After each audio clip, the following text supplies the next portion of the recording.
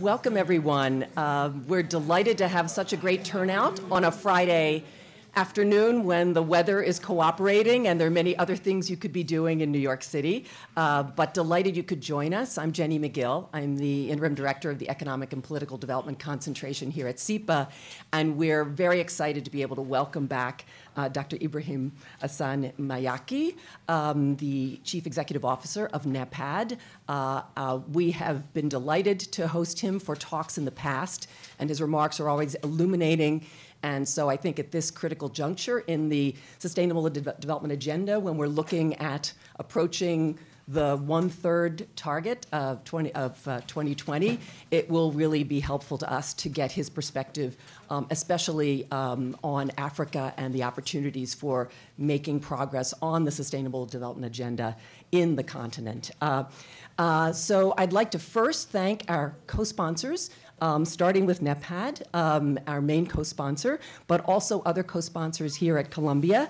We're also collaborating with the Center for Development Economics and Policy, the Institute for African Studies, SPAN, which is our student organization that is very focused on economic development and social and political development in Africa, the International Organization Specialization, and our own economic and political development.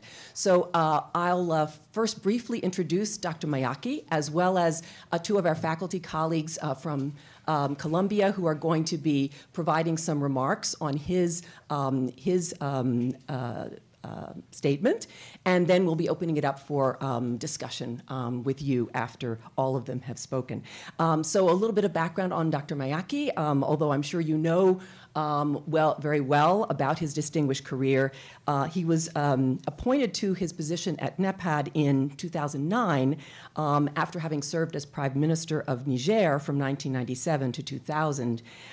He has a master's degree from the National School of Public Administration, or ENAP, in Quebec, Canada, and a PhD in Administrative Sciences from the University of Paris. And he has served as a professor of public administration in both Niger and Venezuela. He served previously as Minister for African Integration and Cooperation and Minister of Foreign Affairs of Niger. He also set up the Analysis Center for Public Policy in Senegal, and from 2000 to 2004, he was a guest professor at the University of Paris. He also led research at the Research Center on Europe and the Contemporary World at that university, and he also served as executive director of the Platform in Support of Rural Development in West and Central Africa, the Rural Hub based in Dakar. So a very distinguished career that I'm sure will inform his remarks and perspectives here. I'd also like to briefly introduce our two commentators coming from the wider Columbia community. First of all, Professor Belinda Archibong, who's a member of the economics faculty at Barnard College. Her research areas include development economics, political economy, economic history, and environmental economics, with a particular focus on Africa. Some of her current research studies the impact of climate-induced health shocks on the gender gap in human capital investment and the impact of air pollution from glass flaring on human capital outcomes. Other work she has done look at the links between domestic labor coercion, fiscal policy, and public infrastructure construction in British colonial Africa, the effects of taxation on public service provision in Nigeria, and the role of ethnic and gender bias in hiring. She's also an affiliate with a number of other parts of Columbia, including the Center for Development Economics and Policy, the Earth Institute, Institute of African Studies, Institute for Research in African American Studies, and the Columbia Population Research Center, and her PhD is in Sustainable Development from Columbia.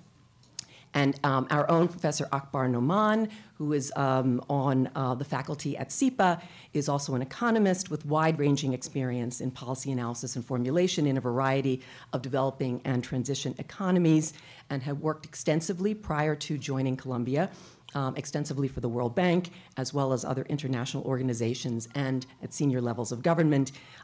He combines teaching at SIPA with serving as a senior fellow at the Initiative for Policy Dialogue, a think tank set up originally by Joseph Stiglitz here at Columbia, and advising a number of governments in the developing and emerging world on policy matters. And other academic appointments he's held are at Oxford and at the Institute of Development Studies at University of Sussex. So with that, I would invite Dr. Mayaki to share his remarks with us, and then we'll hear from our commentators and then open it up for a wider discussion with you. Thank you. Thank you, Professor McGill, and I would like to start by thanking SIPA for hosting us here.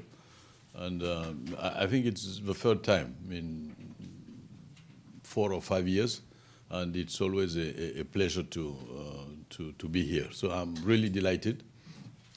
And the subject we are going to discuss about is rethinking development.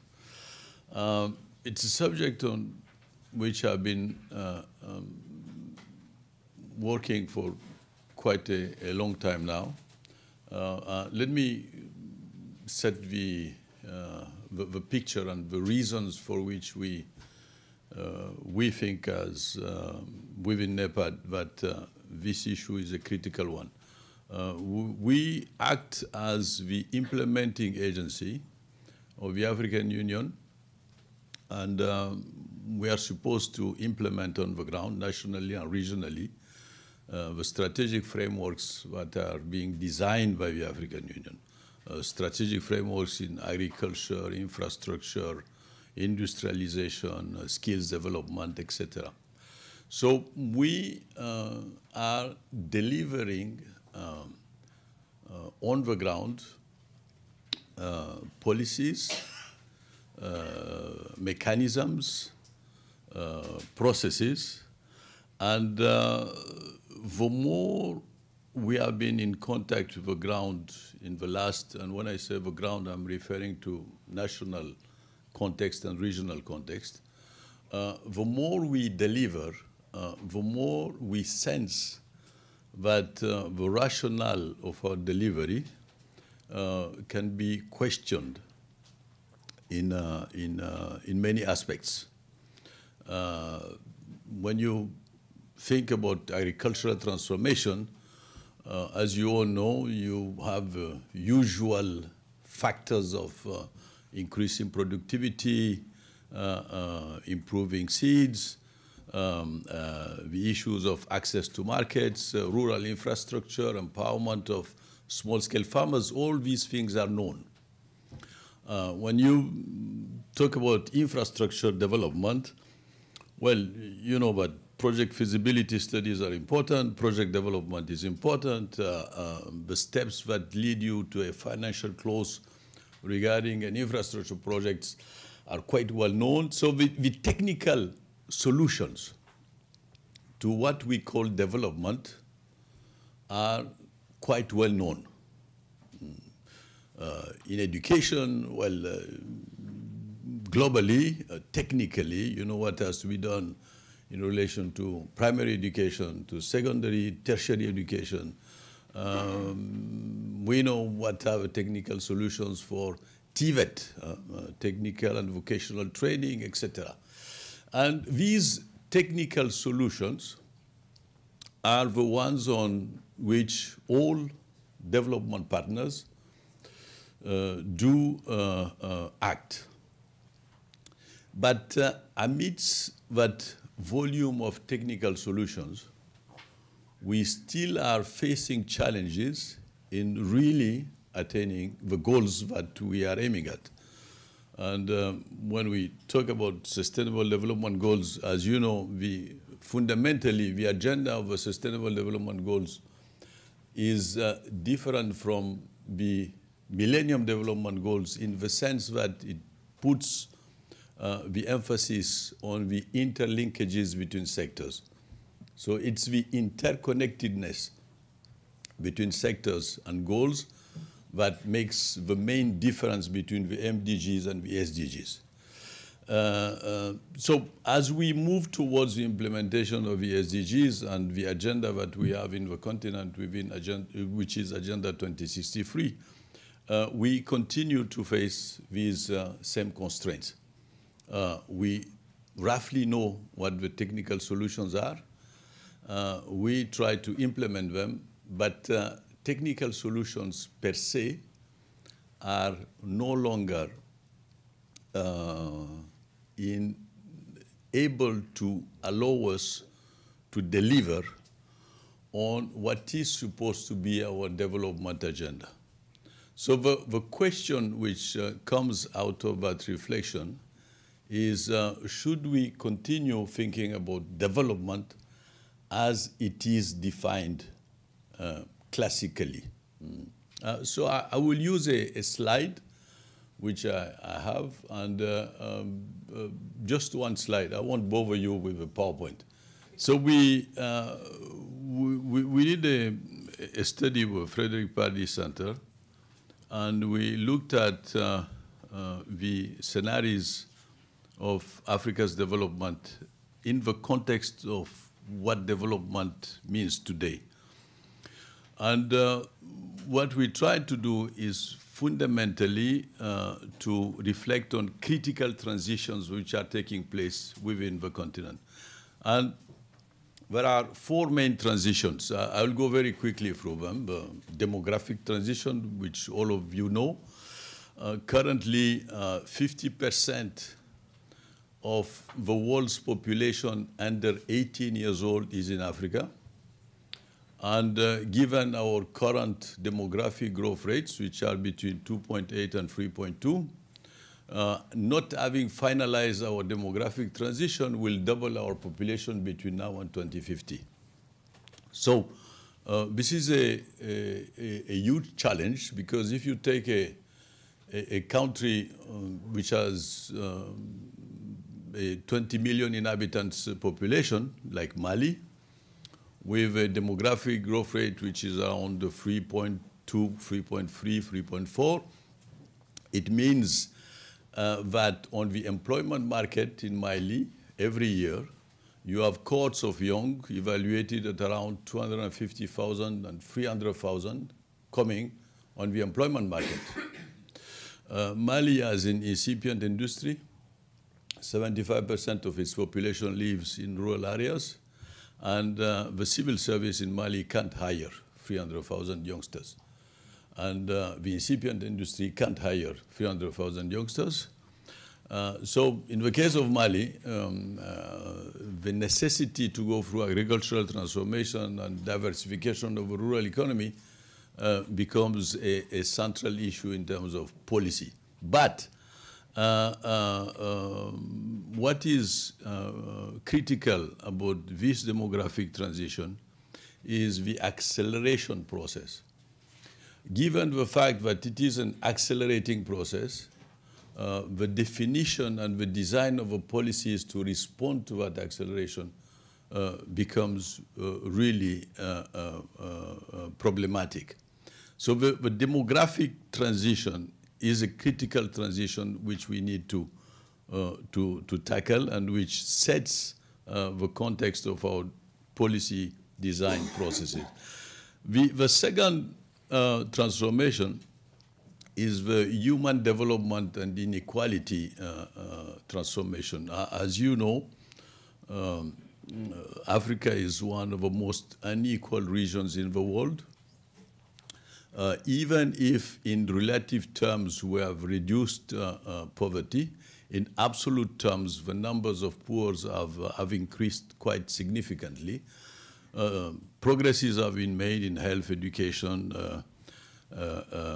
etc. But we still have one of the largest population in terms of proportion of poor in the world. So if you link the demographic challenge with the inequality challenge, you have an equation which is a critical equation for policymakers. The third transition through which we are going is the technological transition. A country like Somalia has the highest density of cell phones in the continent. And you know that Somalia is a fragile country, which is in the context of guerrilla warfare. But it's interesting to see that they have, in Africa, the highest density of cell phones, higher than Egypt, South Africa, or Kenya. So I'm just giving this example to show that the technological transition has an impact throughout the continent. 1 billion SIM cards for 1,200,000 inhabitants. And very important access to social media, which sets a context of connectivity. So youngsters in South Africa know exactly what is happening in Kenya or in Sudan, and the fact that they are able to connect creates a social dimension which governments didn't use to face 15, 20, 25 years ago. The third transition is the natural resources governance transition. And fundamentally, it has to do with the impact of climate change on critical issues, notably our agricultural systems. We import in the continent for about $35 billion of agricultural products. We have increased the yields, but not sufficiently. And the issue of food security will be a critical dimension in terms of the design of the policies that can allow us to reduce poverty. And the other transition, which is an important transition, is the governance transition. Our governance systems globally, from Sudan to Egypt to Algeria to Tunisia to Zimbabwe, are transiting towards systems of governance that we still are trying to figure out what they will be. And there is an important uncertainty regarding that transition. But if we look at all these transitions, the major transition, the one which has the highest impact in terms of consequent policy design, is fundamentally the demographic transition. Doubling its population between now and 2050 will have huge consequences in the governance systems of the continent. With a median age of 19 years old, you cannot govern societies which have a median age of 19 years old as societies which have a median age of over 40. Why?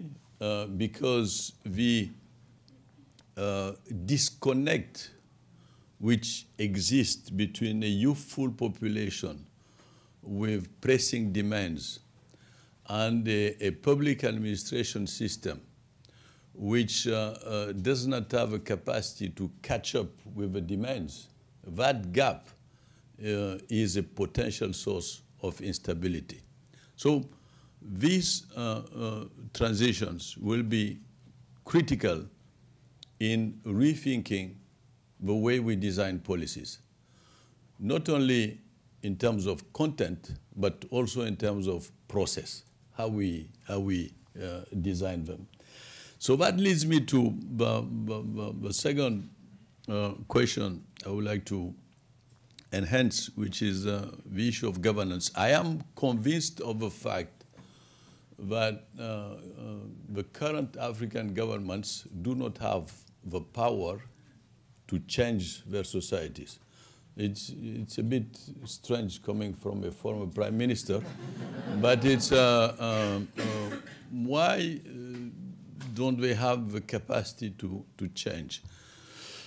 Because of the way they grasp these transitions, and because of the fact that 75% of the population being under 25, the lack of connection with organized groups of youths makes it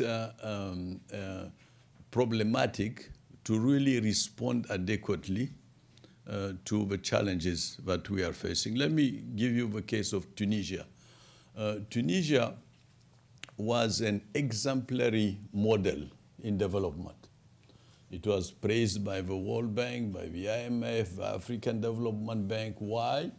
Because Tunisia had the highest penetration of IT in the continent.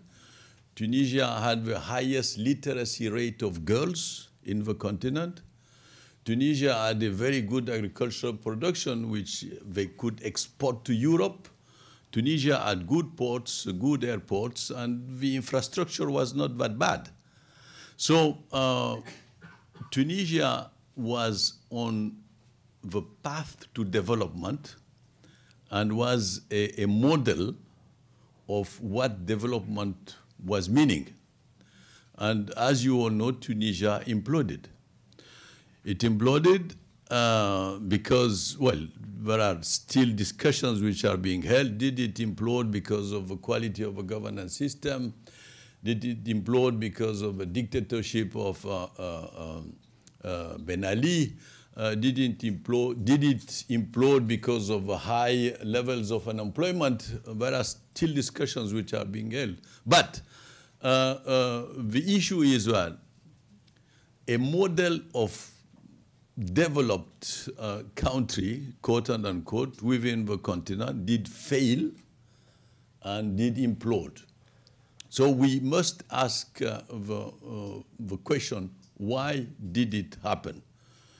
And I think it happened because the perception that the youth had of the governance systems in Tunisia was a very negative perception amidst the good indicators that we all know regarding what development is and should be. So Tunisia gives us a hint of what could happen in other African countries. So it's not enough to have the highest literacy rate of girls. It's not enough to have the highest IT internet penetration. All these indicators are really not enough. To have gender parity, because Tunisia had the indicators in terms of gender parity, which were among the best in the continent. It's not enough. These transitions I'm talking about and the demographic transition makes it extremely hard to sell a development model based on these indicators and produce an ownership by fundamentally a youthful population. So you have governance systems which do not have power. They think that they have power, and they think that having succeeded in reaching these objectives and these indicators, they have been able to deliver on a development agenda, but the perception that the majority of the population have of the delivery on that agenda is a negative one, is not a positive one. So we have an issue there which is quite critical for all of us as policy makers. So my take is that the power relationships, given the demographic transitions, have changed enormously. So we have governments who think they have power, and in reality, they don't have power to change their societies. And if they don't have power to change their societies, it means that the governance systems are inadequate. And if they are inadequate, how can they be changed? And evidently, if they are perceived as inadequate, they cannot be changed in a top-down manner, because it would be a replication of the same rationale which led to what we are facing today. So my conviction is that there is a shift of power from centralized governments to local governments, local communities, and to fundamentally the youthful population. If we look at Boko Haram in Nigeria, Cameroon, south of Niger, and Chad, the median age of a Boko Haram fighter is 16 years old. UNDP tells us that he earns more than $3 a day, and he has a Kalashnikov, and he lives in a territory which has been neglected in terms of quote-unquote development. So as we rediscover the limits of the development model that we have, we face more and more cases like these ones. And let me insist on the governance issue and take two examples to which I like to refer to. One is Central African Republic and Botswana. Both countries are quite similar, not totally similar, but quite similar in terms of size, in terms of density of mineral resources. They didn't come to independence at the same time, but roughly at the same time. And when both came at independence, they had a GDP per capita of $400. Botswana has multiplied its GDP per capita by 20. It's $8,000 roughly. And Central African Republic has divided its GDP per capita by 2. It's around $200. So these two countries are in the same continent, inhabited by the same Africans, but with two radically different trajectories. I will not insist on the governance systems of Botswana, but one critical issue which makes Botswana original, quote unquote, is the fact that policy design and policy implementation has an inclusiveness dimension, which evidently Central African Republic doesn't have. So in terms of governance systems, you can classify most of African countries in two categories: those who try to look like Botswana and those who try to look like Central African Republic. So the more we will have countries with governance systems looking like Botswana, the more Africa will invent its development pathway with a critical emphasis on inclusivity. And if Botswana, with roughly the same good indicators as Tunisia, if Botswana succeeded in not imploding, but reaffirming the quality of its political systems, which Tunisia couldn't with the same indicators, is fundamentally, in my view, because Botswana had an important dimension of inclusivity regarding its governance systems and regarding its policy design and implementation processes. So, classifying African countries according to how much they look like Botswana or how much they look like Central African Republic can be interesting because it allows you to see if inclusivity plays a role or doesn't play a role, and how much does inclusivity play a role, an important role, or not. So if we take the case of the government of Botswana, we can consider that it has the power to change because inclusivity is a main trait of its governance system. And if we take the case of Central African Republic, unfortunately, we have a government which doesn't have power to change almost anything. So whatever we do in terms of quality of development policies in Central African Republic, if we succeed to get to a Tunisian exemplary model, it won't take away, evidently, that possibility of implosion.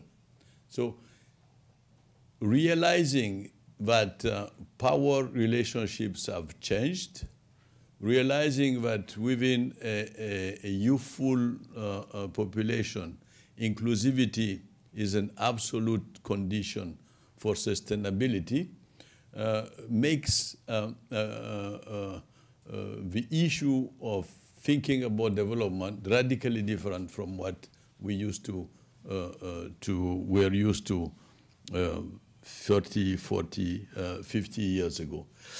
So this is the Africa we are facing, critical transitions, changing governance systems, and changing power relationships, and the questioning of the quality of the development policies that we have, whether in terms of content or in terms of design process. So my third point is about the global uncertainties that we are facing today. Aid was an important component of our development policies for quite a long time. Aid will disappear in the next 10 years, and it is already disappearing if we look at the DAC OECD numbers. And when it is not disappearing, it is being transformed in military support. We see it, for example, in the Sahel region in West Africa. Most of the ODA which is provided to the Sahel region is linked to military objectives. So it's no longer the ODA we were used to, focused on education, focused on health, etc. It's militarily, it's, excuse my English sometimes because I'm not an English speaker, but so when I make mistake, please be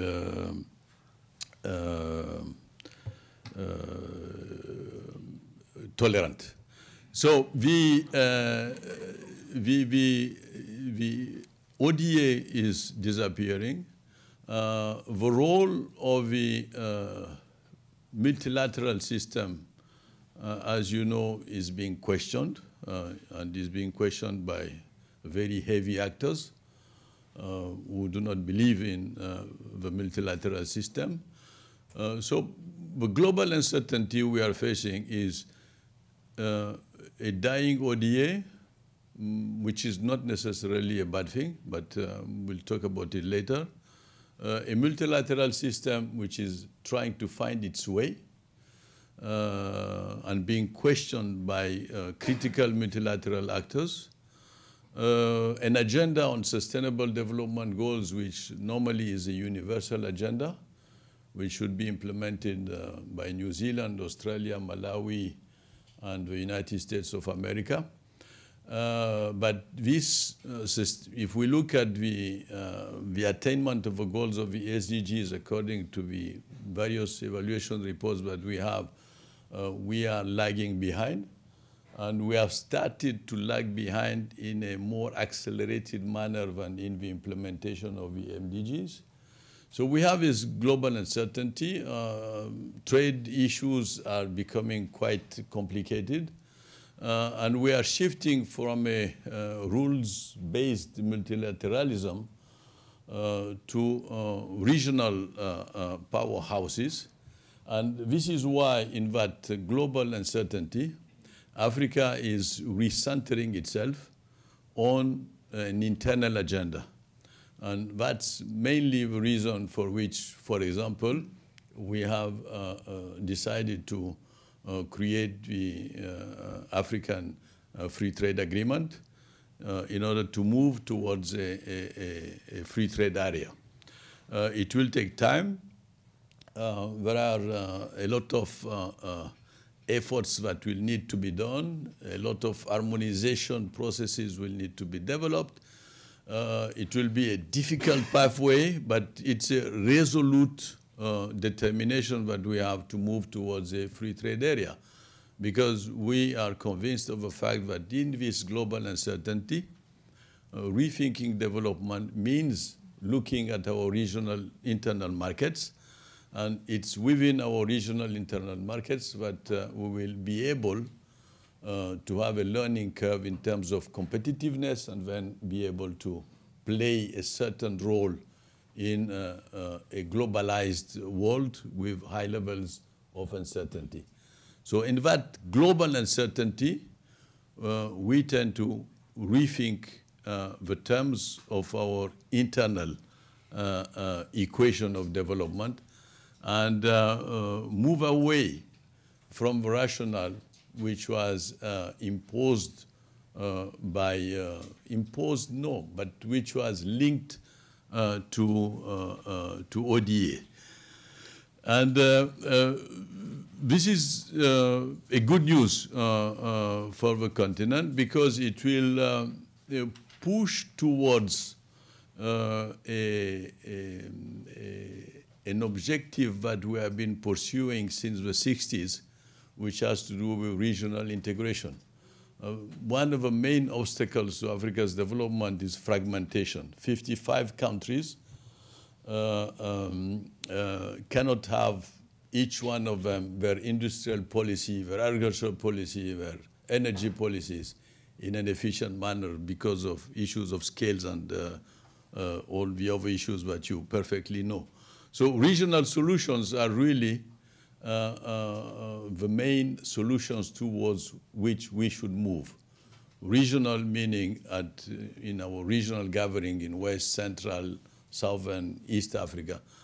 National solutions are no longer optimal solution. Optimality is at the regional level, whether it is in education, in energy, transport, etc. So this is the fact of having a continental, pushing towards a continental free trade area, strengthening internal regional markets, looking at regional solutions in the policy domains we are acting in. This process is a good news because it will have an impact on the role governments play.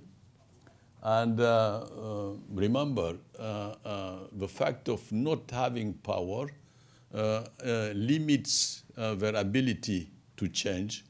So the fact that we are pushing them towards inserting themselves in regional solutions will somehow restore credibility to national governments because most of what they will have to do will need to be linked to these regional solutions. And in that context of global uncertainty, this is the way towards which Africa should go. So now, having looked at the transitions, the issues of governance, and the issues of global uncertainty, let me say just 2 words on the African uncertainties. In the next 5, 6, 7 years, 90% of the current African heads of states who are seated as heads of states will disappear mathematically. We don't have time to go into the reasons, but believe me, so a new leadership will emerge in the next 6, 7, 8 years. And we don't know what will this leadership be. But we know for sure that with an intensification of democratization processes, these leaders will certainly emerge for the most part out of democratic processes. So, and the youth will have a very important role to play in shaping that new leadership. So this is an uncertainty. Will they be leaders that emerge through populist processes with messages which are too easy to understand, so very attractive, with populist solutions? Will they emerge from a dynamics of profound reflection internally? Will they emerge out of an increased level of conflictuality? We don't know. This is an uncertainty. The only thing we can say is that if we count on the fact that a youthful population has a clear idea of its demands, we can assume reasonably that they will do the best they can to try to choose leaders who are able to respond to these demands. But this is an uncertainty, and we'll have to face that uncertainty. What is one of the factors that can allow us to manage that uncertainty is, once again, the regional solutions. Because if regional blocs tend to gain more power than they have today, they can shape what will be the leaderships at national level. So it's a bet, but we still have that uncertainty. So these different factors lead us to a reflection on what development, how we see development today. Is it the development which is linked to the SDGs, which I call a classical development? If you add the interconnectivity between the goals and you add the environmental issues, roughly, in my sense, it's a classical way of thinking about development. So should we go towards that? Well, it's not even should we go. Will that path, process, and approach prevail over the others? What we know is that if we look at the development industry, call it the development industry, it is facing radical questioning by local actors, from north to south to east to Central Africa.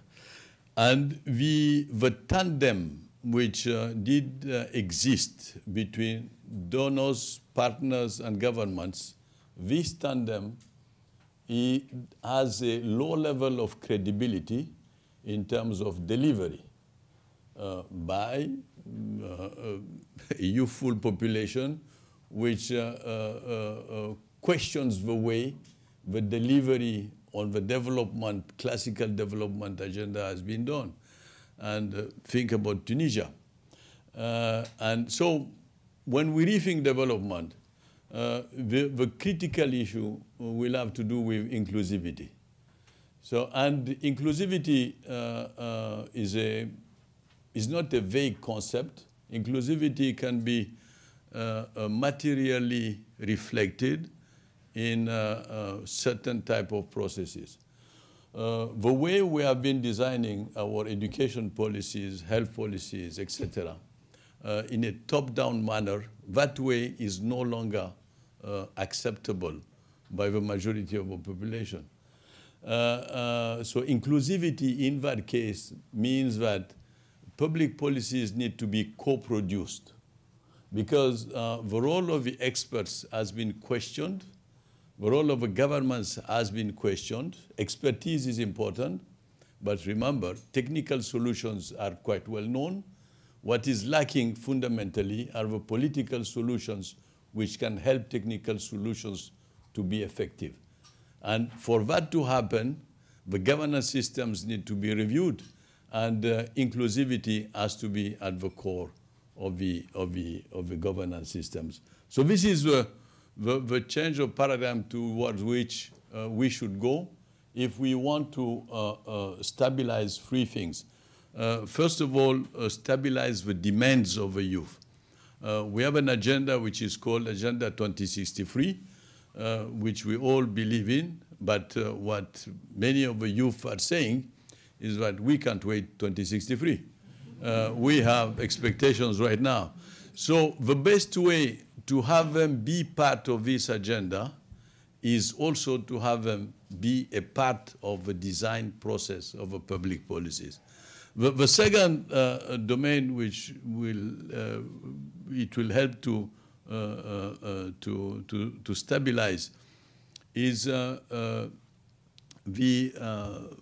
I'm coming back again on that, the governance systems, looking in a much more in a bottom-up manner than in a top-down manner. So my thinking is that Africa will need to reinvent governance systems which have not been existing yet. And these governance systems will need to give a place to two fundamental dimensions: the local dimension, which is empowering local communities. And what I'm saying is not new. It has already been said, but it has been rarely implemented. And the other dimension which will lead to a positive change is the regional dimension. The more we'll move towards regional solutions, the better we'll be able to redefine the role of the state, the role of the government, and push towards inclusivity. So if we, how long have I spoken? Huh? I'm okay? Okay, good. So if we go back to Central African Republic and Botswana, $8,000 per capita. It's not because of the export of diamonds, because many of our African countries do export raw materials without having that quality of governance.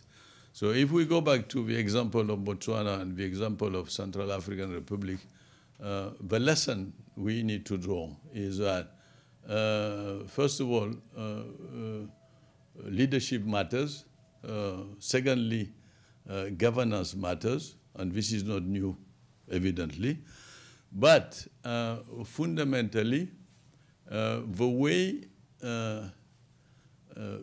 people identify with a development policy, in the sense that they feel that their dignity is preserved, is the most important aspect.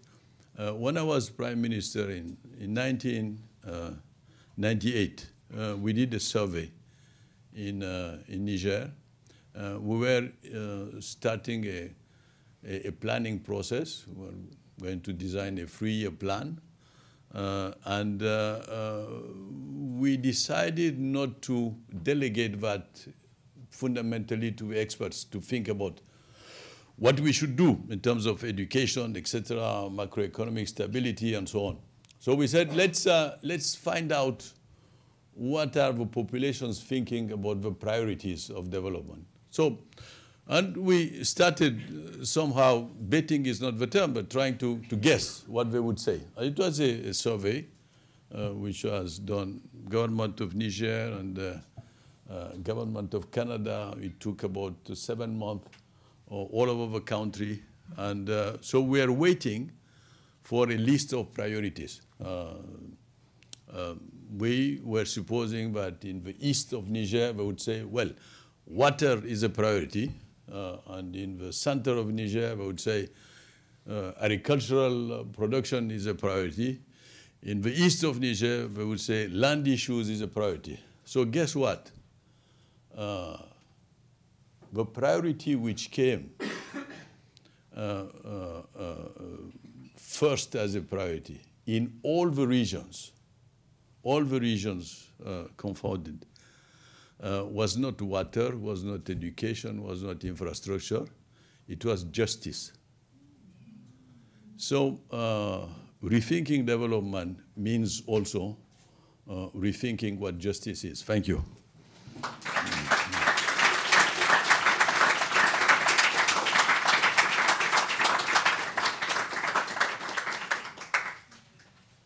Thank you so much, Dr. Mayaki. Well, you have given us a lot to think about, reflect on. Thank you for challenging us and some of our assumptions about what development means, and also for your emphasis on the importance of looking at the youth population of Africa as the future and also as the drivers of change. Looking at the population of this room, I would say the median age here, it's not 60, it's maybe not 19, but we definitely have a number of people in the room who I'm sure really would respond to your emphasis on considering youth as the important factor to consider in driving policy and progress forward in Africa.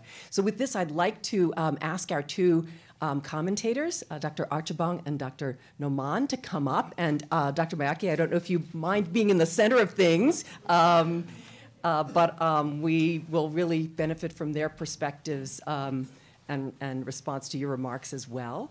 And perhaps I could ask Dr. Archibong to comment first. And I should note here that another event earlier today also drew on Dr. Archibong's perspective as a commentator, so we're delighted she could double bill and also join us for this event. So, Dr. Archibong. Thank you very much for inviting me, and thank you, Dr. Mayaki, for the wonderful comments as well. Oh, sorry. Just steal your mic for a minute here. Can everybody hear me? Okay, great. So thank you for having me. Thank you, Dr. Mayaki, for the excellent comments as well. So I will just give some very brief comments, my thoughts on the issues you've raised so far, and the questions that I think I'm thinking of, and I hope we also all think of as well here. So you outlined very nicely a kind of history of development policy in Africa, and how we've had kind of these costly, in your previous comments you had like the structural adjustment programs, referrals to that, and we are currently kind of undergoing a number of transitions, right? So you mentioned there's a demographic transition that we're facing, transitions related to human capital development and inequality, and a technological transition. And also a governance transition, which is something that we will have to think about going forward. And then you really highlighted this case for the need for coordinated effort between countries within Africa, so more regional integration, more regional cooperation, harmonizing policies around environmental policy, financial regulation, and all of these things as being very important for development outcomes. And I like the Botswana. I was trying to think of how do we become more like Botswana and less like CAR, but then I started thinking about, can you come from CAR to Botswana, and then what if Tunisia happens? Anyway, it was all very interesting. This is like, trying to put these things together. And then making this case for a new government system that highlights the fact that we don't need to depend on ODA, right? And we really can gain from trade between African nations with a nice regional integration model. And basically, with this point that Africans have the agency to act and to move on, African development. So I'll have some kind of 3 brief comments, really around this idea of the ability of Africans to act and the African agency, and particularly around 1, coordination within countries. So how do we think about relationships between people, and especially young people and their governments? And then how it's related to this point about inclusivity that you mentioned. 2, thinking about coordination, relationships between across governments and across people within Africa, so regional integration that you mentioned, and regional coordination. How do we promote regional coordination? What are the challenges that we face when thinking about how do we promote regional integration and regional coordination? And then 3, thinking about, should we, I know you kind of said maybe we're moving away from thinking about what African countries should do relative to the other global community outside of Africa. But maybe, should we think about that a little bit further as well as we think about what do we do for the future of African development? Or do we just kind of step back from that and focus inward within the region? So on the first comments about kind of coordinating efforts within countries, right? So looking at relationships between people and their government. So I thought it was very interesting. You mentioned that African countries do not have the power to change their countries. As somebody, you've been in government, and you said that you did not think that these top-down approaches were really the way to go, and it's more of a bottom-up approach to development that will really spur economic growth in the region.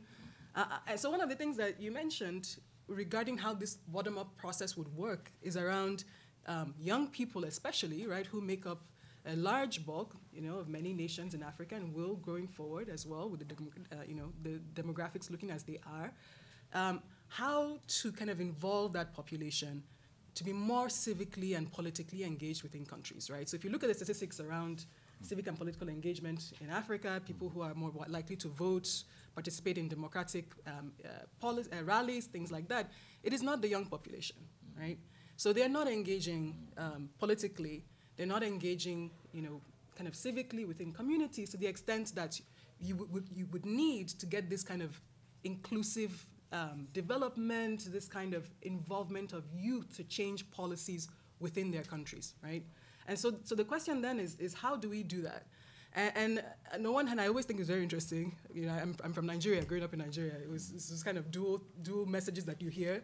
So on the one hand, people say, the youth are the future, and it's very important for development.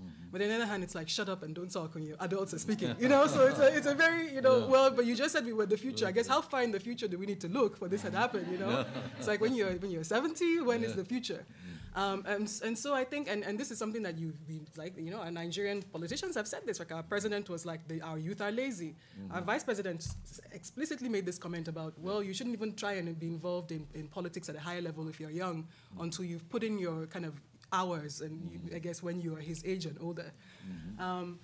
And so then, thinking about these gaps, where the young are not involved politically, they're not involved in the political system, and also the older generation has this cultural kind of context where they seem to promote that, right? So people give a lot of lip service again to youth are our future, but then in practice, it's like, no, we don't actually want the youth to be involved. So how do we change that kind of cultural? And I don't know if this is a cultural thing or a more kind of formal institutional thing, but how do we change the shift so that we can close this kind of youth gap in political engagement and have the youth more involved in these policies that you're saying that we need, right, to have this bottom-up approach, to have these more inclusive policies for development in Africa to happen. So kind of that's kind of my first point thinking about that. Well, I already gave you the Botswana, CAR, Tunisia, kind of how do we reduce the risk? First of all, can a CAR, become a Botswana? I know this is more theoretical. And then also, how does a Botswana prevent or reduce the risk of becoming a Tunisia, right? So thinking about all of these as well in a kind of practical sense. My second comments were, as I mentioned, about looking at coordination across countries in Africa. And this idea of regional integration that you mentioned as being important, so important for economic development. And you mentioned this demographic transition. There are lots of young people, especially, that are migrating. Some of it is from climate pressure, so migration is expected to rise in the future. And I wonder how, or if you think that this is something to be concerned about, especially within the context of intergroup conflict, right? So I don't know if you guys heard about the South Africa-Nigeria debacle, right? So this is something that people are saying, well, maybe we want to increase the barriers to entry within Africa from other African countries because we don't want all these people coming, in South Africa, this was the story, we don't want all these Nigerians coming in and they take the jobs and they, this is the usual story about immigrants, but they take the jobs, they put pressure on the social services, etc. And so kind of knowing that we need this regional coordination and regional integration is necessary for our development, how do you kind of address these types of intergroup conflicts that arise with things like migration, right? So thinking about that and thinking about maybe how that affects broader macro policy around coordinating monetary policy within Africa, right? So if you heard about the ECO, everybody seems to be very excited about that, the ECOWAS joint currency. And how, you think it's maybe coming to more policies like that, but then we still have this underlying tension with, intergroup conflicts and how that might affect future policy or the willingness to engage in regional integration if Nigeria and South Africa are fighting in the future. So just thinking about how to address these types of issues. And then my final point about challenges to coordination with the rest of the global community. And again, this is, you didn't mention this as much because we said focus on the regional integration, which is fantastic. But I just came, as was said, I just came from a talk where the World Bank, they're talking about global value chains, right? So this is we're studying global value chains. We think it's going to be great. There are all these gains from specialization, and it's going to be great for poor countries because they will have access to more jobs and hopefully that will lead to higher wages, and this will be good because it will raise countries out of poverty, et cetera, et cetera. So, given the discussion about, you mentioned we don't know what's going to happen with trade wars in the future. There could be maybe increased barriers to free trade.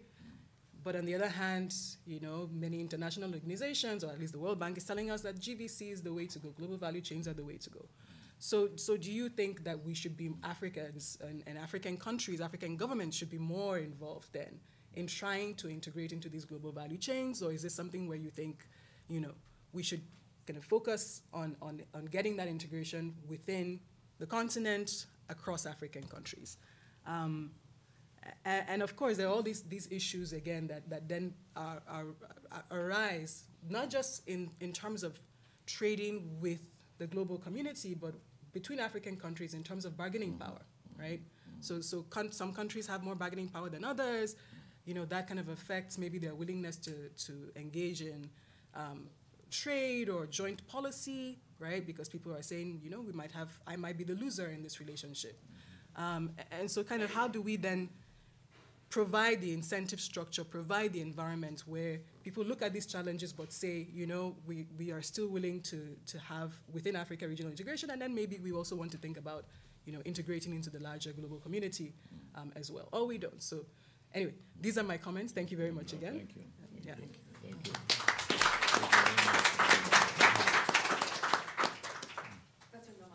I think I will leave that. As I'm told, only one mic is working, so I think I better do that. Thank you very much. Well, it was a very wide-ranging talk, and much of it was above my head, because I don't know, I can claim to fully understand the political dynamics in African countries. I'm not going to go there, and all those set of political issues you raised, essentially issues of governance and so on. Let me make few comments. I thought it was really interesting that you highlighted these transitions or challenges, if you like, that Africa is facing. The world is changing. Of course, it always changes. That's one thing is constant in this world, change. And things are changing in some ways in a very rapid and fairly profound way with important implications. One of the things you emphasized was the demographic transition, of course. And that is really crucial in many ways to how things work out, including the political implications that you emphasize of youth unemployment. So what do you have? You have a context in which, and this is a real challenge, Africa is aiming to transform, undertake economic transformation in a context where there are all sorts of headwinds now appearing to the classical route of industrialization, development, and manufacturing. Share of manufacturing has been the victim of its own success, with productivity rising faster than demand and share of manufacturing declining almost everywhere in the world, including in East Asia. Even in East Asia, there's been a decline in the share of manufacturing in GDP. So you have this headwind, this context, and technological change, where manufacturing's classical role that it played, say, in East Asian development now becomes very difficult. And this is happening in a context of a demographic transition. So the traditional route of increasing employment in manufacturing as the way out becomes much more problematic now. Now, what are some of these implications? What does it mean? So to me, actually, and around it, of course, also for political purposes, the single most important issue in a sense in long term, there are two really. One is dealing with the employment issue, and that is climate change, the other thing that you emphasized. What does it mean? Now, on the employment, as you know, as you pointed out, this, you have this enormous increase in population, but you have youth population in particular, that you have these projections of what's going to happen to the labor force.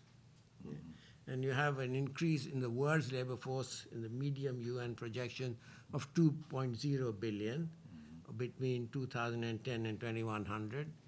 Whereas Africa's increase will be 2.1 billion. That was more than 100% of the global increase. Share of world's labor force on these projections to rise from about 13% to about 41%, which is an enormous increase. At the same time, as you point out, the restrictions on migration is becoming now much more difficult. I don't see for migration to developed countries, even within Africa, as Belinda Chiampong pointed out, it's becoming difficult. But internationally, it's become too toxic a political issue. So I think that outlet is narrowing and closing very rapidly for African youth to migrate. So in this context, the generation of employment, and that's very much part of also your emphasis on inclusivity, on the emphasis on youth and the political implications of dealing with the youth bulge, is the generation of employment. It becomes a critical issue. Now, of course, you have, and we are just, actually we've just launched a task force on this issue of employment and what it means given the trends in technology. It's not just the manufacturing sector share declining, but with this robotics and IA and so forth, costs, cheap labor costs are becoming much less of an advantage than they used to be. Yeah? And how rapidly that window that will disappear and how quickly, what's the window and so on are open questions on which there's very little debate and agreement. Now, so the question then becomes central to a lot of the issues that you raise and talk about: governance, involvement of youth, of political stability, and so forth. Is this very important issue of how you generate. Now, this is not an easy answer to how you generate employment and what is needed to be done. What is clearly needed is a very profound kind of structural transformation, which includes the emphasis on modernization of agriculture. Modernization, which means agriculture, actually, much of modern agriculture is like industry in many ways. So like commercial exports of flowers is a great example, or even oranges and so on. They require a lot of processes which were traditionally associated with industrialization and modernization. That becomes important, but then you say, as you point out, in that context, the regional dimension of exploiting the regional market in Africa becomes also very important, which is particularly given the kind of uncertainties in the multilateral trading system. So that is, now how do you go about it? I won't have time to go into it at any length here. Of course, on the policies and the responses there too. I think you have to have, of course, it's a very large and diverse region, as you pointed out, Africa. You have the Central African Republic and Botswana example, but this was a period of economic decline that Africa went through over a period of during the 80s and early 90s, and there's been a recovery since then. Actually, it was not just, you mentioned in your notes that this led to this period of structural reform programs, led to an undermining and weakening of institutional and operational capabilities within African government. It not only did that, I think it did more than that. It also kind of, in many ways, de-developed Africa. Certainly a de-industrialization in Africa that occurred during this period. And in fact, Africa became a kind of experimental lab, if you like, or an grand experiment in what I personally think were rather crude and vulgar forms of the Washington Consensus policy that were particularly in the 80s, but which was, and a lot of people have done a mea culpa on that now.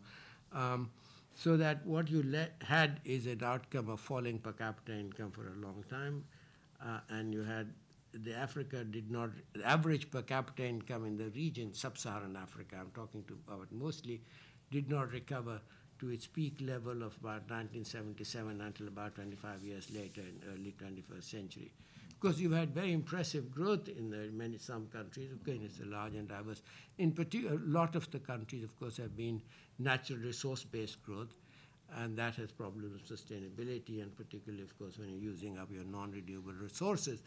But there are also been emerging some very promising African indigenous efforts at development, and articulated very clearly by leaders like Meles Zenawi and Kagame.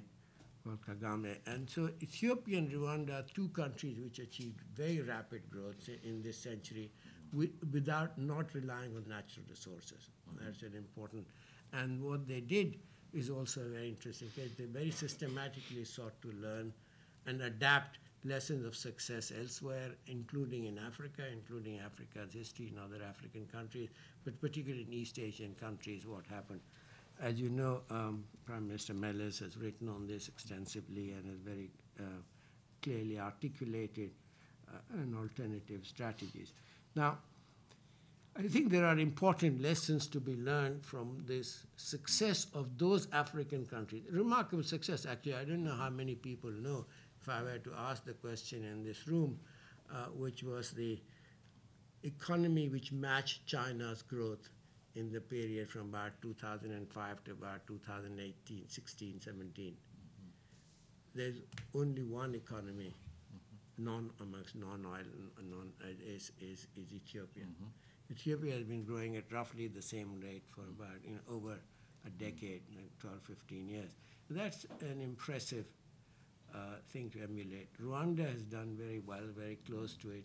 And again, these are people who have articulated an African alternative in a very clear and deliberate manner and have sought to, and one of those things is the active use of what they call learning, industrial, and technology policies for development.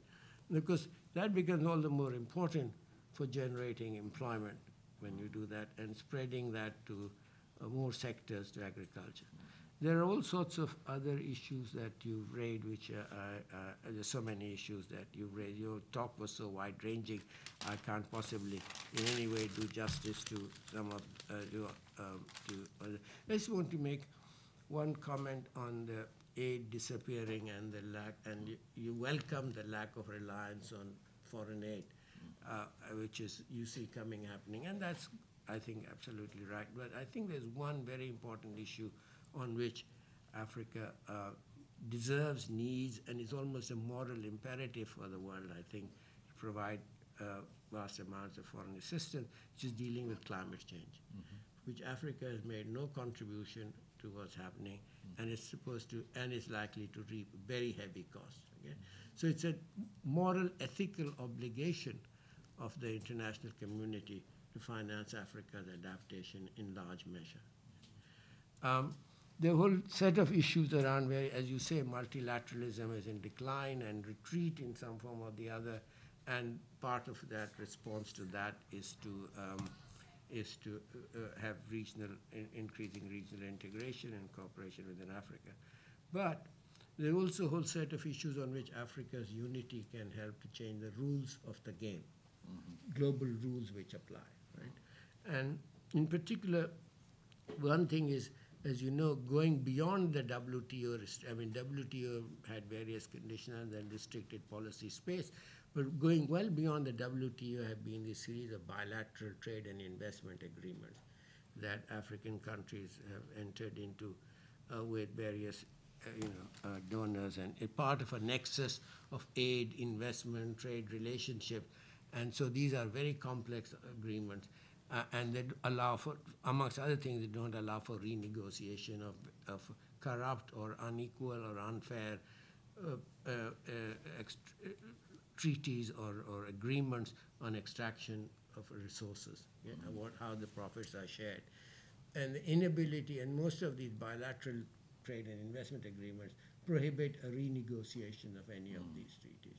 Now, I think that is a united African front on that, and on not going into these kind of bilateral agreements, and indeed I would argue for a united African front on undoing some of these bilateral agreements, or much of them, right?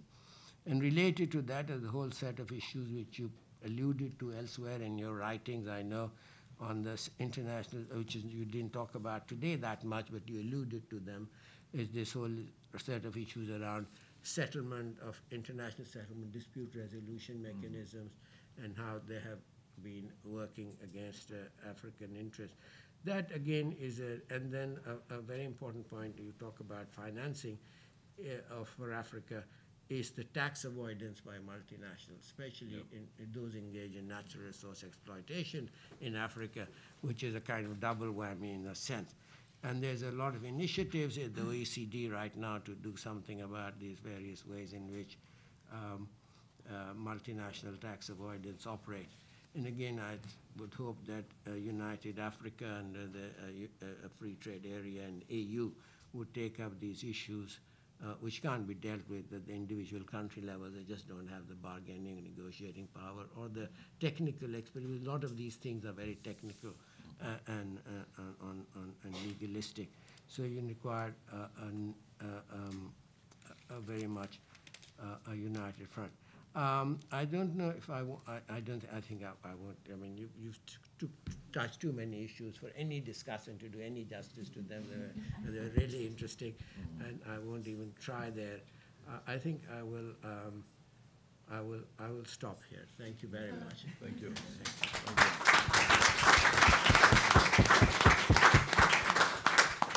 Well, thank you to both of our discussants. Dr. Mayaki, we'd like to give you an opportunity to respond to either or both sets of comments before we open it up for some questions from the rest of the room. No, thank you. I would really like to thank both of you for these extremely pertinent comments which shed light on some of the weaknesses of my presentation. And I thought they highlighted the strengths of the presentation. No, our strength also, but we're in an academic setting, so it's okay. But now, on the issue of the cooperation between actors at national level, I'll go back to the structural adjustment period very quickly. Say, I'm not going into the details, but the main purpose of the structural adjustment programs, as you all know, was to reorganize the state in order to reimburse the debt. So two critical factors did happen. First of all, an absolute erosion of any strategic thinking in the long term. And secondly, a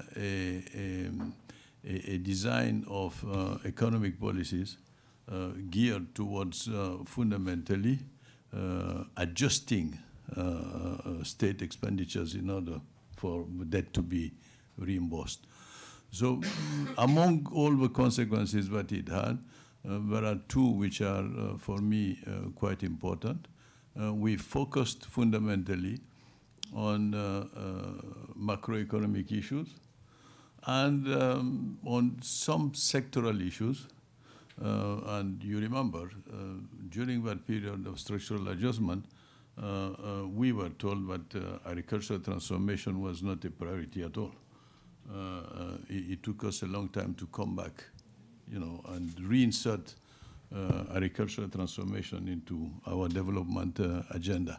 So the other consequence was our planning processes focused on macroeconomic issues, some sectoral issues, and totally let aside the territorial dimension of development. So as we were adapting our planning processes, we forgot about the territorial dimension of planning. And the fact of having put aside the territorial dimension of planning led immense parts of our territories in a neglected situation. So recreating internal coordination processes means, among other things, reinserting the territorial dimension of planning in our systems. And this is what we are rediscovering more and more. We are rediscovering it in the Sahel region because of the conflicts which have risen. And we are rediscovering it in South Africa, for example, because of the manifestations which are taking place in local communities regarding the delivery on public services. So the reinsertion of the territorial dimension in all our planning processes, our policy design is absolutely fundamental. So, added to that,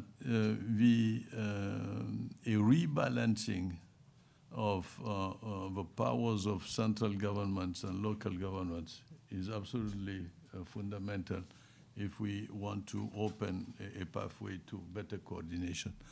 Thirdly, I think that you were referring to the fact that the elite is quite old, and then they tend to marginalize the youth, which is the truth in the policy processes. But what is also happening is that their capacity to do so will slightly be erased by the increased capacity of the youth to organize itself. When I'm talking to youth groups in some countries in the continent, what I tell them, if you have a power that you ignore because you are not organized to exercise it. So, and I think one of the role of the state would be to anticipate any type of conflictuality by allowing youth groups to be organized and give them a space in the design of public policies. I think that will be extremely important.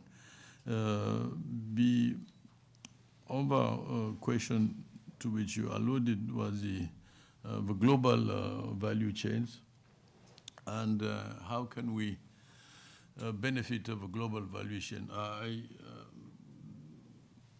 Professor Norman wrote a book with Professor Stiglitz on industrialization, and how we could be able through a certain form of industrialization to tap into global value chains. But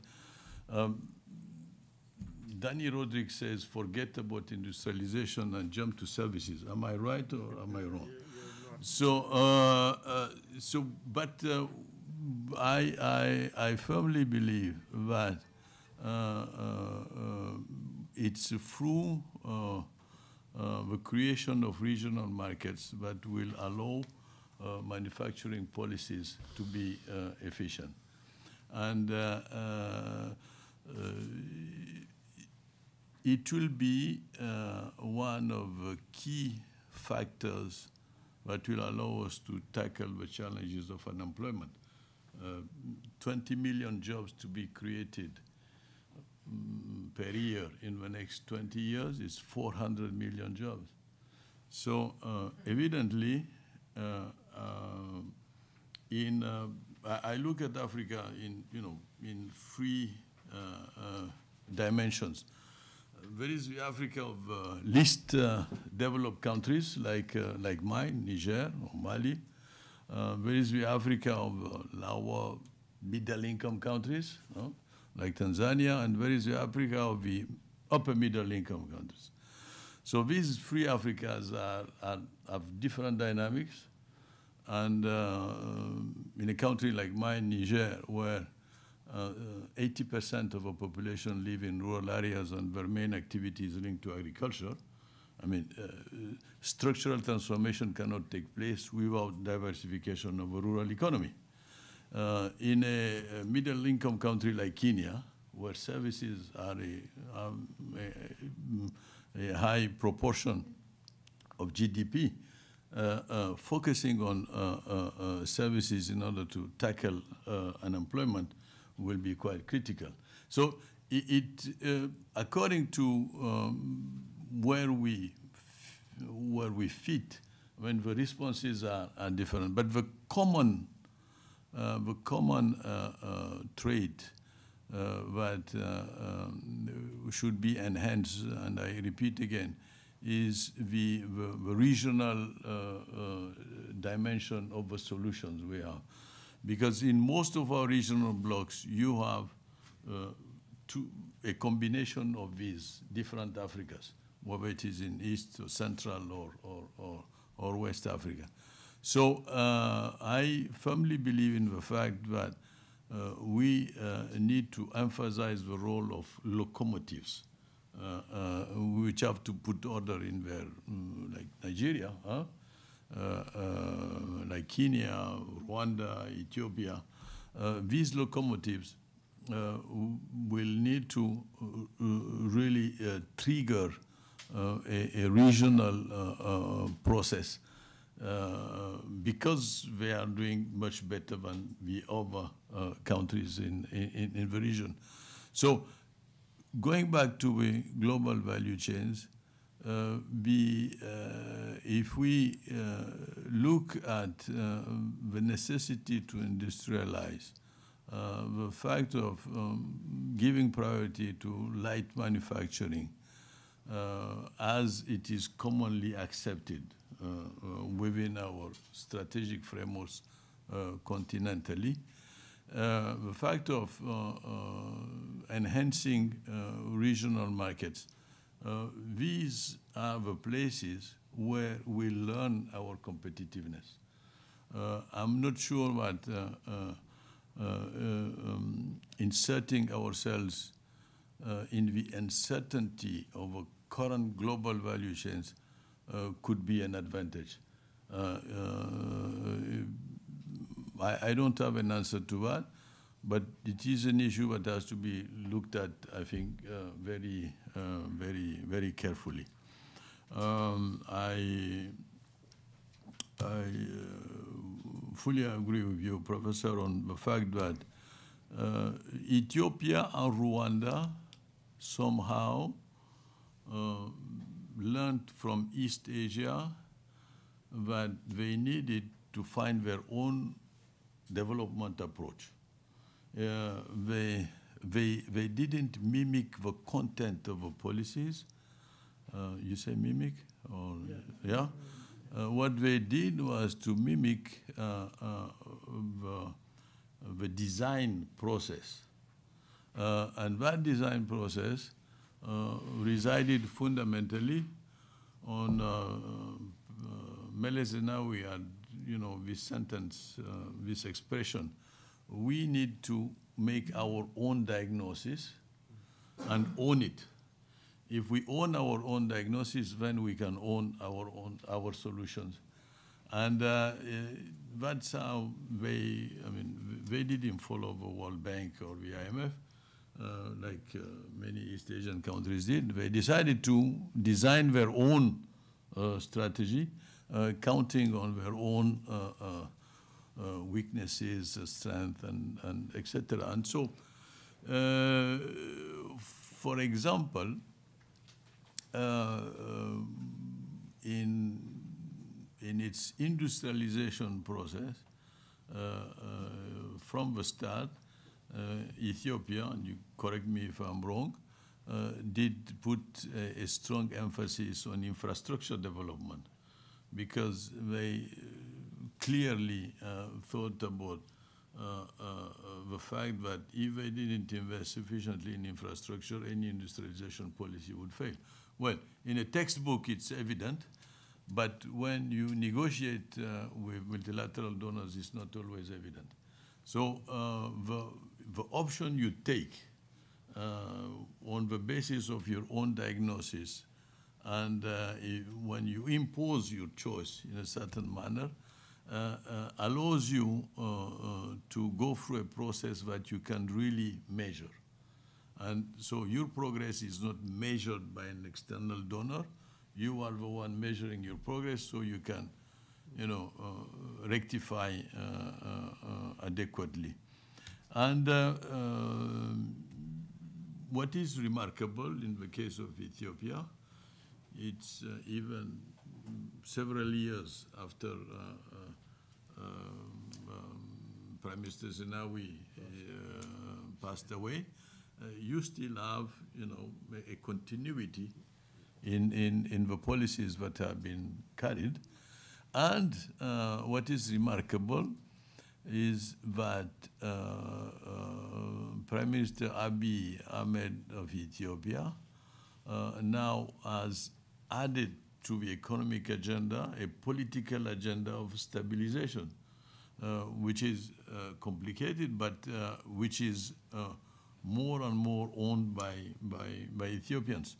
So we can see in that case that a relatively solid economic foundation also opened the door to a political stability, to a political transformation leading to stability. So Ethiopia is a good example, which I think should inspire us. On the issue of climate change and the fact that Africa doesn't contribute evidently to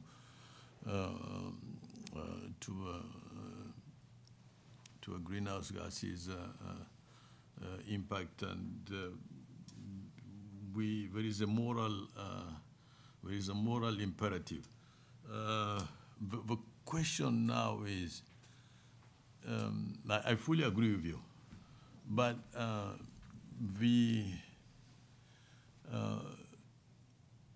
is the moral imperative a priority of the global context in which we are?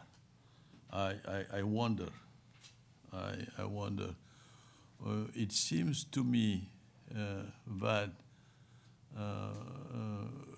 worldwide there is a crisis of leadership. Particularly if I can be a little bit politically incorrect, it seems to me that in the advanced world, there is a weakening of a political leadership capacity to make sure that this moral imperative is taken into account. So the context in which we are,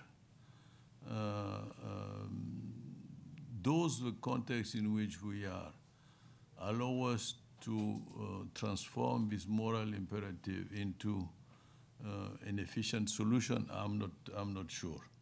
The Green Fund, which was supposed to be, as you know, funded 100 billion a year on how many years? 10, 15 years. The Green Fund is almost empty.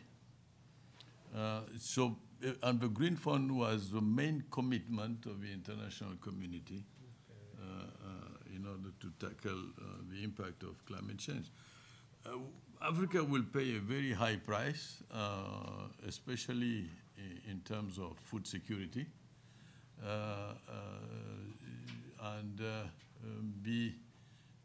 not only will we pay a high price in terms of food security, I don't have time to go into the details, but secondly, as we industrialize, we will at the same time need to green the industrialization process, which is something which has not really fully been done before.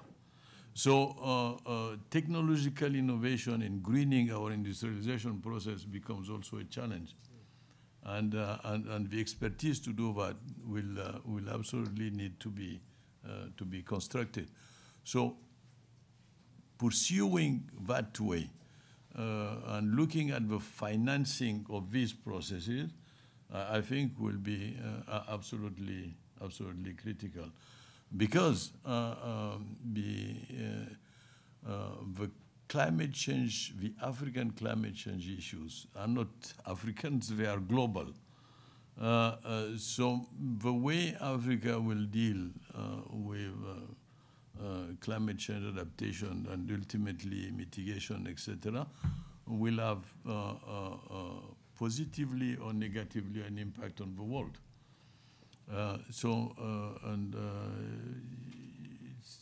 It is a moral imperative, but it is also an economic imperative for the rest of the world. On the issue of migration, most of the, as you rightly said, most of the migration in the continent is internal. I mean, migration outside of Africa is really insignificant. it tends to be exaggerated, but essentially migration is internal. And our hope is that with the construction of a free trade area, it will enhance internal movements of people, evidently. And so that will be one of the positive aspects of a free trade area. I'm not really worried about the internal political consequences of migration. It's true that there was that issue, South Africa, Nigeria, etc. But if we look at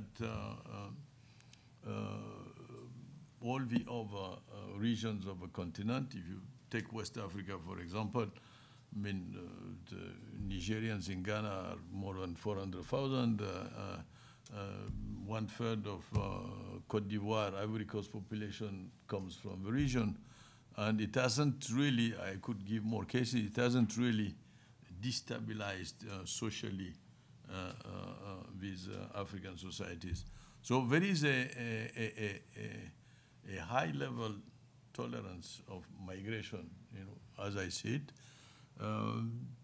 If you take Kenya and Al-Shabaab, Somalians are quite an important community in Kenya. And the terrorist attacks of Al-Shabaab in Kenya does not produce a retaliation of Kenyans vis-a-vis the Somali population, and et cetera, et cetera. So migration, in my sense, I might be wrong, will not really constitute a social problem, and it should be, as a matter of fact, enhanced within that agenda of the free trade area. I fully agree with you, Professor, on the necessity to have a united African front in order to be careful in how we manage bilateral.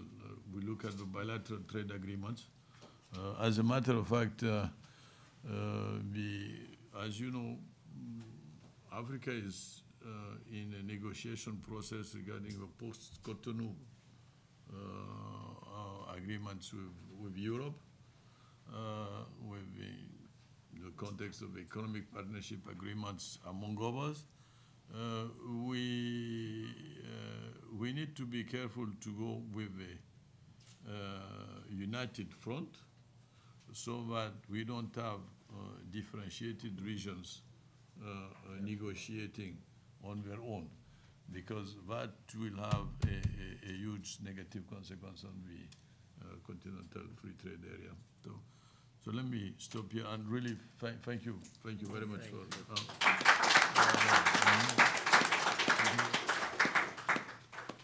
Thank you so much to Dr. Mayaki and our discussants for that rich conversation. And thank you all for hanging in. We know that this has been a really full discussion. We still have some time to take a few questions. And we have a microphone that my colleague Alona will pass around. My suggestion would be to collect a few questions, and perhaps each person could introduce themselves briefly, keep their question or comment fairly short, and address the question either to the whole panel or to one of our speakers in particular. I think Daniel, Professor Nayox, has a question to start us. Yes, merci beaucoup pour votre présentation. C'était très intéressant pour nous. I'm the director of UN Studies and International Relations here at CEPA, and I first agree very much with you that the technical solutions, or often we call technocratic solutions, are very limited. Though I would agree that a lot of the ideas that you have could be realigned with the SDG agenda. As a political scientist and somebody who is, in my professional capacity, less critical of the more optimistic about the multilateral agenda and potential, I have a question about the feasibility, the actual how external actors, including the EU, including the UN and other actors, can actually promote what you say about inclusive development. or inclusive governance? Because in the end, there are often political resistances of political elites who, for very obvious self-interest reasons, do not want to have inclusive governance. So the question is, how can then external actors, such as yourself and others, help these countries and societies and governance systems to actually promote inclusivity? And for what populations, because sometimes there are minorities and others who are on purpose not included. Great. I think there's a question over here toward the window. Thank you, thank you. Thank you, Dr. Mayaki, and thank you for the distinguished respondent. I have actually a comment and could you introduce yourself briefly? David Mehdi Hammam, I'm the director of the Office of Special Advisor on Africa from the UN. Dr. Mayaki, I have a question. It's actually a clarification. Is basically how to reconcile the localizations and the regional approach? If you look at what's happening in Europe, they wanted to drive more the approach on the regional side. And that fact led to eventually a boomerang calling further for localization. And that, as a de facto, you have more now populist governments and more people questioning the establishment because they draw more on the regional approach and forgetting about the local approach. So how to reconcile it? Because sometimes it's very difficult how to get all the locals, but at the same time converging to one position that would be at regional level, given the historical and also what we have currently in other parts of the world.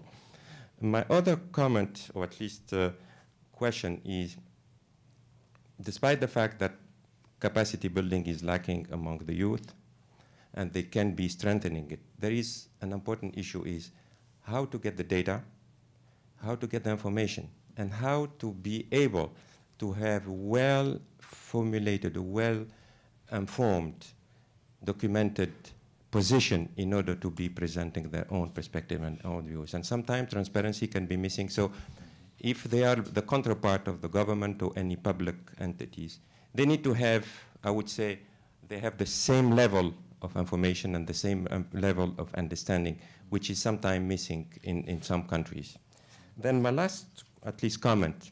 You said that the new leadership, there'll be new leadership, provided that the life expectancy of our leaders would be shorter than some of them who just passed away a few months or weeks ago.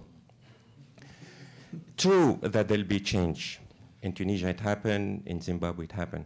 But it's only the leader that has changed. The system, as in other countries, for example, Algeria, the government, the leader has left, but the establishment or the system that is well established in the country, the parties, the political parties, has remained the same. So that's a question. Leadership, yes, but it has to be at the grassroots, and it has to be really a much more full-fledged change of regime. Thank you. Thank you very much. We have, let's see, a question in the very back, and we also have Kyle here. Thank you, Dr. Mayaki, and to the discussants, Professor Noman, Professor Archibong, for your lively discussion. My name is Kyle Donto. I am a board member of SPAN, in fact, and I'm a second-year student here at SIPA. And my question has to relates to urbanization and in African context, because what you have in Africa is a pattern of urbanization that is actually quite distinct from the patterns of urbanization that you've had in East Asia, in Europe, and even Latin America, in which, as opposed to being centers for manufacturing and centers for high value-added services, you essentially have what is a process of agglomeration without transformation. You have people who are moving to the cities to find work, but the only work they're engaged in is very low value-added service work. And so what you end up having are these massive 10 million plus megacities like Lagos, like Kinshasa, like Cairo even, that aren't really major centers for outbound trade, aside from being transshipment points for goods coming in from the highlands, from the hinterlands, and headed out to destinations abroad. So my question is then, in this context, what can we do and what is being done, and how do African governments, states, individuals, organizations cope with increasing and continued accelerating urbanization without necessarily this base of manufacturing, for instance, employment that other states and other countries could have relied on in the past? And what is the new model that for Africa to develop in the context of urbanization? Thank you. Great. And I think we had the one last question from the very back of the room. Thank you.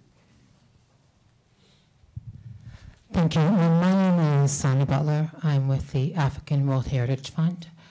I am interested in, to Dr. Mayaki, the question Excuse me, of... could you just keep the mic a little away from Sorry. There we go. So my name is Sana Butler. I'm with the African World Heritage Fund. I am interested in the conversation of justice development. You spoke earlier this week regarding the SDG number 16, talking about the illicit financial flow out of Africa, and made a very masterful conversation saying that, I think the quote, let us not forget that colonialism was a fully fledged system of illicit financial flow. Here's my question. Is there an intentional and purposeful next step to the conversation of revisiting those contracts made during colonialism, recognizing, I think you said 75% of the illicit financial flow is from the extracting industries? And if so, is there a committee of the willing, right, to a coalition of the willing to address and litigate that charge? Thank you very much. Wide-ranging questions. I'll leave it to anyone on the panel to respond to any of the questions you would particularly like to address.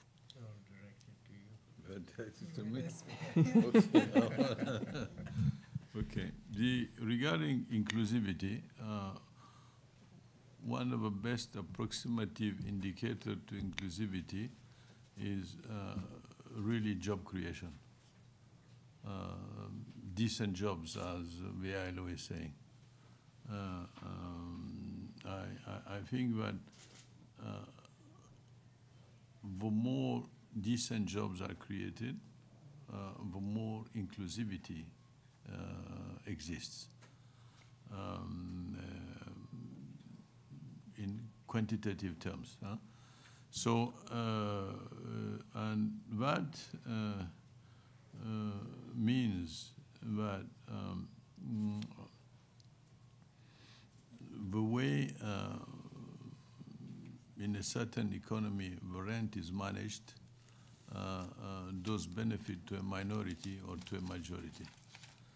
So when jobs are not really created, generally, the benefit of a management of a rent goes to a minority, so we have a non-inclusive society. So I think that indicator for me is a fundamental one. So how much does a government spurs an inducive environment for the creation of small and medium enterprises, which are generally created and managed by young people, is fundamental. How much does the government facilitates the creation of SMEs incubation centers? How much does it protect the intellectual property so that it is not hoovered by, creating the necessary environment for youngsters who are promoting and managing small and medium enterprises. All these concrete factors illustrate inclusivity. Now, if we move to the more political factors, looking at budgetary issues, you know, the budget is really the skeleton of any strategy. And many times you have the budgets are going one way, and the development strategies are going the other way. So the best way to look at inclusivity is also to carefully analyze what is the content of the budgets that governments do put on the table, and how this budget, how far have this budget been the object of consultation. In a country like Mauritius, the day of the parliamentary discussion on budget, nobody is in the street. Everybody is in front of its TV. I'm exaggerating a little bit, but you can find out.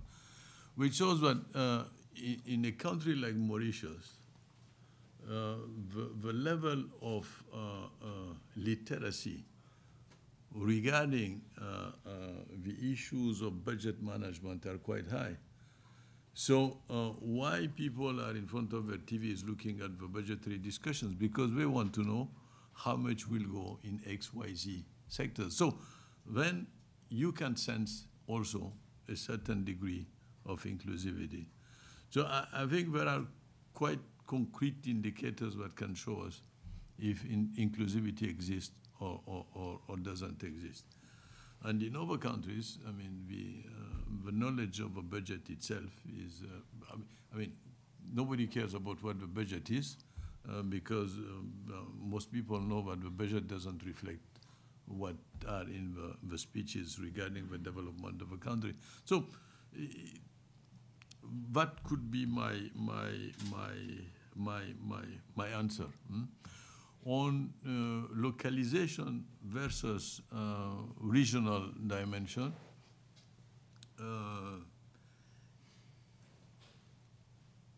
you gave a case of Europe, but if we take Europe, for example, and if we take the German model is based on the Landers, and the Landers have more power than the central government. And they are the ones who have been the driving force behind the growth of the German model. So localization, the local dimension of development, has been instrumental in making, in bringing Germany to where it is today. If you, still in Europe, if you take the case of France, the neglect of the local communities has created a rejection of the central government, which populists like Le Pen take advantage of in order to build their discourse. So I don't think it's local versus regional. I think it's the way, first of all, national governments do take into account, and then I come back to the issue of territorial dimension. And if it is seriously taken into account, then the conflict local versus regional is weakened. Now, if we go back to the African context, why the reinforcement of a local dimension is important? Because if I take Boko Haram in Nigeria and Niger, fundamentally, we know that the regions where Boko Haram did expand were regions that were neglected locally, and the state was not present. So reinvesting the local level can allow a higher efficiency of the state nationally, and can prevent regional conflicts, because Boko Haram is affecting the north of Nigeria, south of Niger, Chad, and Cameroon. And my thesis is that, very humbly, the two fundamental triggers of change in terms of governance in the continent will come through an empowerment of local communities and the definition of regional solutions. So I see the African state as globally shifting its role to a more modest role focused on creating inducing environments rather than dictating top-down strategies, with a higher capacity at local level and a higher capacity at regional level. I don't know if the future will tell, but that's how I see it. Now, there is a question on, yes, the leadership. What you were saying is, in the case of, for example, Tunisia or other cases, the top leadership disappeared, but the system did. I think it's a question of what does it take for any type of social change to happen, and afterwards be sustainable in terms of transformation of the systems. It has happened in Tunisia. It will rehappen in Egypt.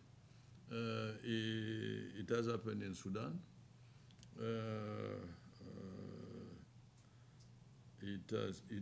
We are in live stream here, yeah?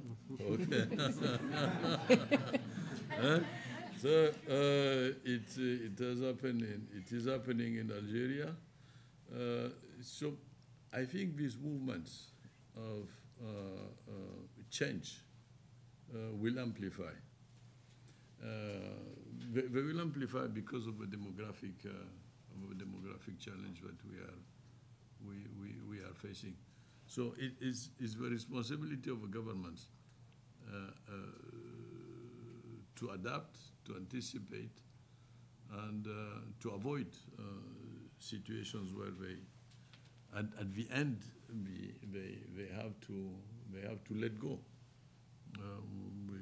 Nobody thought that in Sudan a change could take place.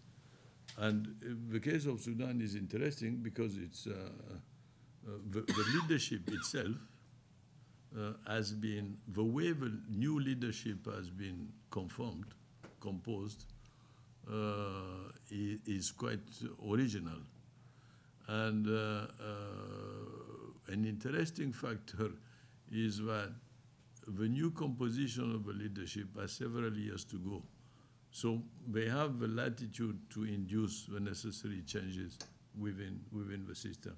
But I agree that the sustainability of the change goes beyond just changing the leader.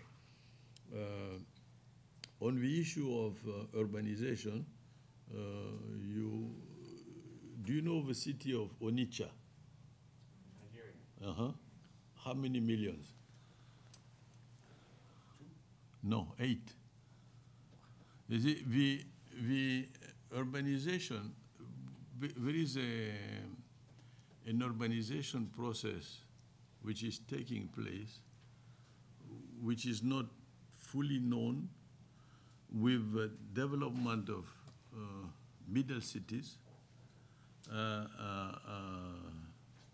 Middle cities, c'est pas le terme, but you understand what I mean. The development of intermediate cities. The landscape anteriorly was fundamentally rural villages and then big cities. Now, between the rural villages and the big cities, you have a whole span of intermediary cities. And that's the way urbanization, and that urbanization process is not fully captured yet in our policy design processes. It means that when we think about territorial planning, we need to integrate that new process of urbanization and integrate the Onitsha's, which are not really, how many people know Onitsha here? 8 million inhabitants. It's an important city. Huh? So there is a change in terms of urbanization, which has to be captured because it will have evidently economic implications are you are rightly saying. So when we refer to rural economic diversification, no policy in terms of rural economic diversification can be efficient if it doesn't take into account the that context of urbanization which is now taking place in the continent. So it's and I didn't refer to urbanization in my talk, but urbanization is going at a very, the rate of urbanization is very high, and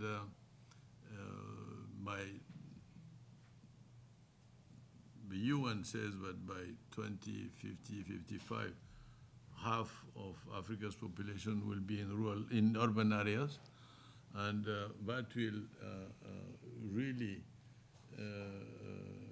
create a situation that will need specific policies, and then again it will have an impact in the way the government systems are framed. Mm-hmm. So we are no longer in a situation where we were facing a ruralization of urban areas. We are in a situation where there is an increased number of intermediary cities.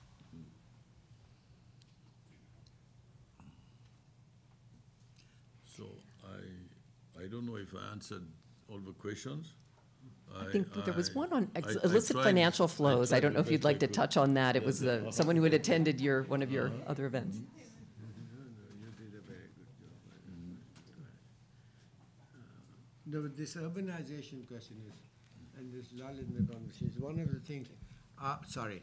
Yeah, I should also take this opportunity to do some commercials. And one of the issues we do talk about is urbanization too. In this volume, which was just published, The Quality of Growth in Africa, which just came out actually last month. Okay. So I'll present thank you. Thank you very much. For your document. And that talks about the employment issues, the issues, many of the kind of issues that you touched on. Thank you very much. And, I will need Okay. If I don't know, I Linda, guess I can something? take the other one. Please. So I think, do you want to take her colonialism and yeah, illicit financial flows? Yeah, very briefly, when I referred to the fact that colonialism was a fully fledged system of illicit financial flows, no. Theoretically, it can be defended, but it was not in the sense that we should open negotiations for reparation. I think we would, personally, I think we would lose time into that. That's my opinion. But it's an opinion. Yeah, I think we better focus on how I don't know, the World Bank says $50, $60 billion of illicit financial flows, and 2/3 are commercial. And in the 2/3 which are commercial, fundamentally it's mining companies not paying their taxes. I think we should better focus on our capacity to impose our tax system and avoid corruption in that domain than looking at, potential discussion on reparations and so on, except if it is to invoke a moral imperative. Okay. Yeah, I mean, you have covered, a lot. I think I have a different opinion, but Okay. we will fight about it. What do you have a different opinion I have a different opinion on the reparations issue. Okay. I mean, I do work in economic history, partly on looking at domestic labor coercion in colonial Africa, and part of it is measuring, the share of domestic labor coercion in British colonial revenues and expenditures, and basically making the case that African labor and African taxes funded a lot of not just within country infrastructure, but also European infrastructure. But anyway, so that's my, my plug for that work. And I'm, of course, thinking about the conversation about reparations that's happening in the United States as well.